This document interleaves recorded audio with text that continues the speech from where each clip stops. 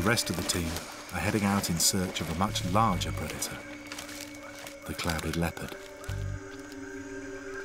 It is a really big deal that we've found those pug marks here and so close to camp, because they are one of the rarest cats in the world, and we've got one living very close to the camp. Separate groups of us have gone out tonight in different directions, trying to see if we can find the clouded leopard.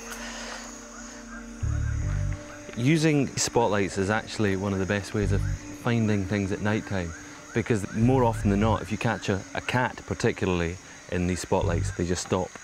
You get this eye shine, the light bouncing back off their eyes. As the search for the leopard takes them deeper into the jungle, Gordon comes under attack. Oh, get off. From blood-sucking leeches. I really don't like them. They're quite abhorrent, really. He's got his teeth into me. I'll have to kind of pull it off with my nail.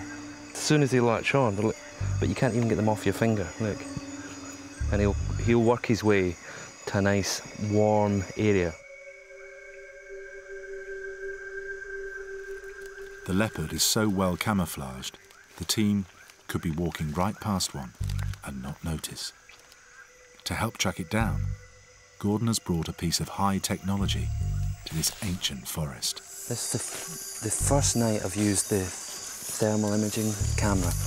Anything that's hotter than the average is going to show out a bright orange, so warm-blooded mammals are going to stick out like a sore thumb.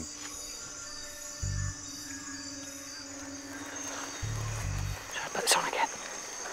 Let's have a quick look. Oh, stop for that side. Walkie-talkie.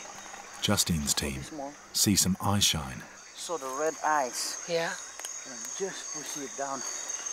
It's not the leopard, but they found its prey. 2 tiny mouse deer. It's a lesser mouse deer. Leopard dinner. Well spotted.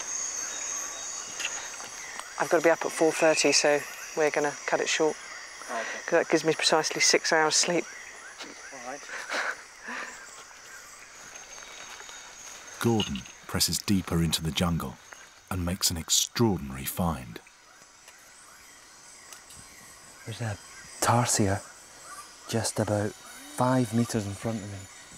It's a little red dot, orange dot, right in the middle of the frame. Okay, I'm going to move a little bit closer, try and get further down the bank. The tarsier, secretive and silent with huge eyes to make out predators, hunting it in the darkness. It's said that if humans had eyes the size of tarsiers, they'd be as big as apples.